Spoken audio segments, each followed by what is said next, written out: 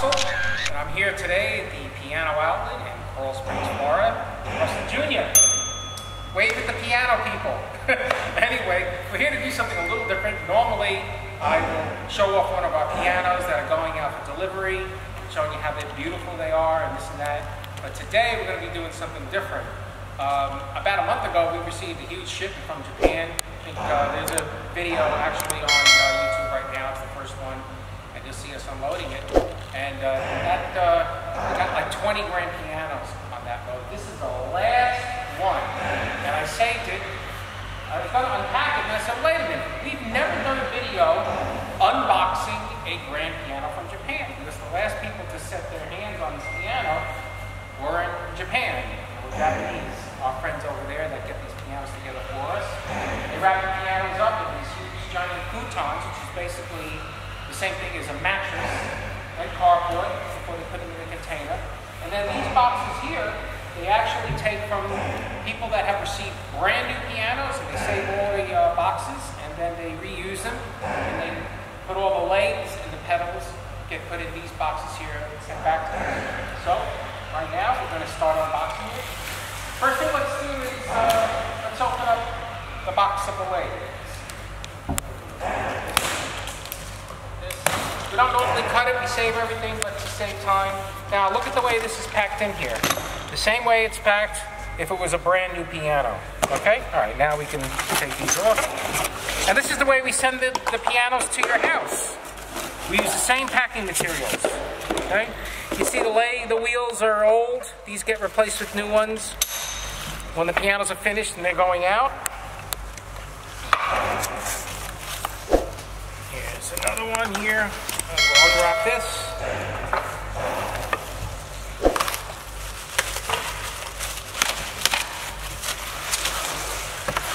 Okay. And I'll throw this into the box.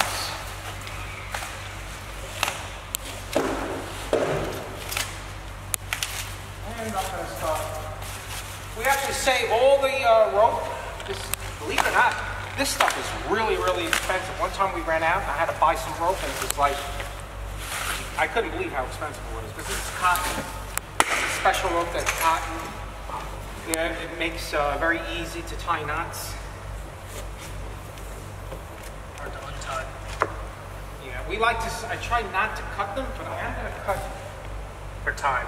It's tied due to the video, so we'll snap it here. Yeah, get it so I can clip it right here too, because these two areas.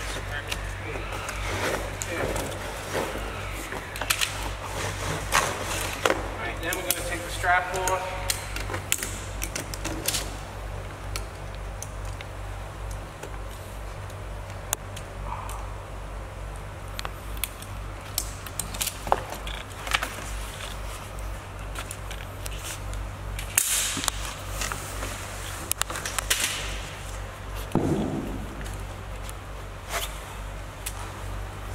By the way, this is a Yamaha G3.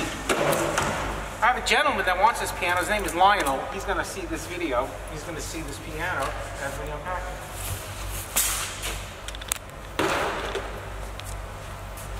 All right. Now we have to be careful when we take this blanket over. We want to make sure that the lid is taped. Otherwise, it would fall. The lid would fall open. We don't want that. So let's get the cardboard out of the way here. Take a video of the other side.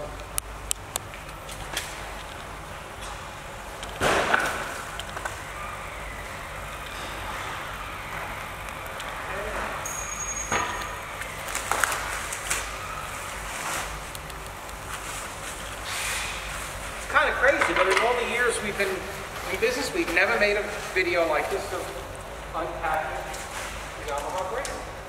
Unboxing.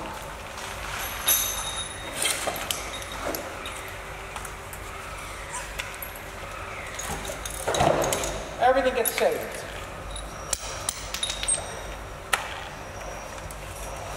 With the bolts, just so you know, we get 4 short bolts, okay, and 2 long ones. The long ones are for the back leg, and the 4 short ones are for the 2 front legs. Which one are you doing? Back leg? Who's going to do the back leg? Now, very important, a lot of people see the way that we set these pianos up and break them down, and they kind of freak out because we use the pedal wire in order to balance the piano when we tip it over. And a lot of movers don't do that because they're afraid that the pedal wire is going to break. And I'll demonstrate in a second as soon as we get to that part.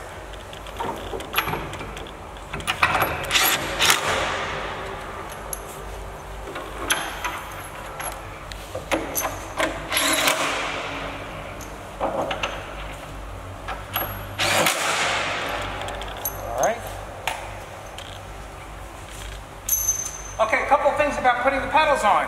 Another thing that movers do by mistake all the time, they take these butterfly screws and they'll use a wrench to tighten them. There's a reason why they are butterfly screws.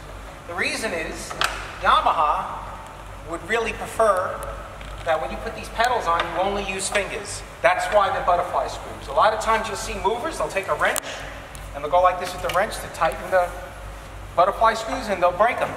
And it's really pretty much common sense. A butterfly screw is for your hand to tighten. So that's all that is required, is that the hand tightens. Now this is the step that I was talking about. The next step is tipping the piano over. And what happens is that people that don't have a lot of experience and don't know about Yamaha pianos too much, don't realize that you could set the piano up with the pedals on. And what happens when you don't, it makes it more difficult because, as you'll see, when we tip the piano over, the piano is going to rest on the pedals, which makes it much easier to put the last leg on. So, you're going to kick it over a little bit? Yeah. I'm going to try. See if I'm strong enough.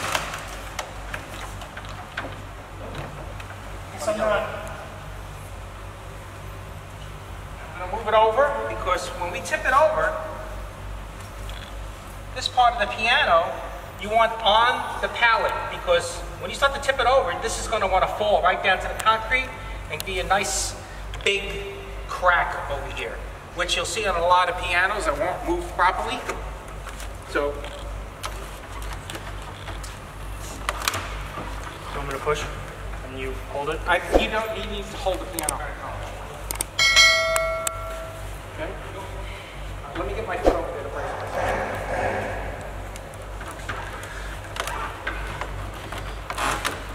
There we go.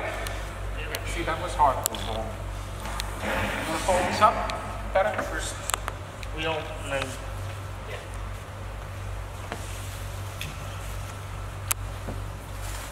Okay, this is an important step. This is the most important step of setting up the piano, is tipping it down. If you don't tip it on the pedals, it's much more difficult. Yeah, that's good. Right there. So I'm going to throw this underneath, okay? And then we're going to go down.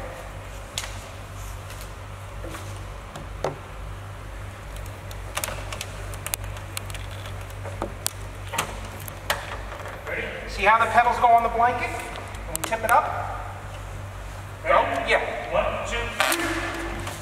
Ta-da!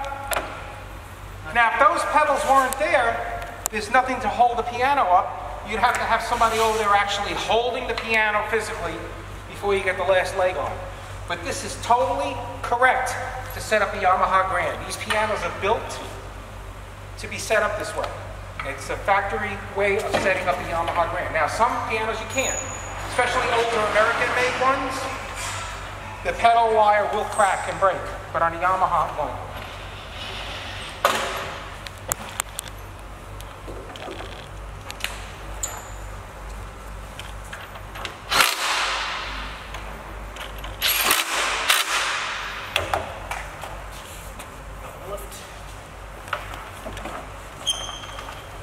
Here you go. All right, next thing we're going to do is we're going to take the tape off. There we go. Flip the lid back. Can you move that pallet out of the way because I'm going to spin the piano around? So we can.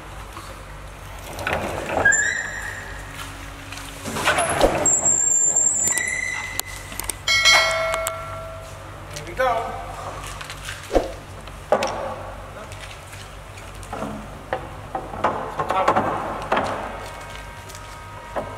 And there she is.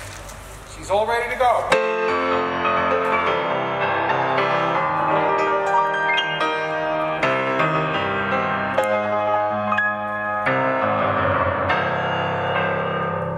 There you go. So now if you look inside this piano, not pretty.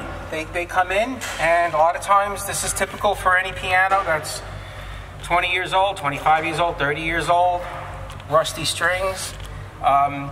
Normally what dealers do is they just clean these, okay?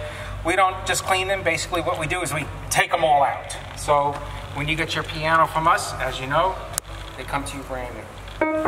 Anyway, I hope that you enjoy this little video.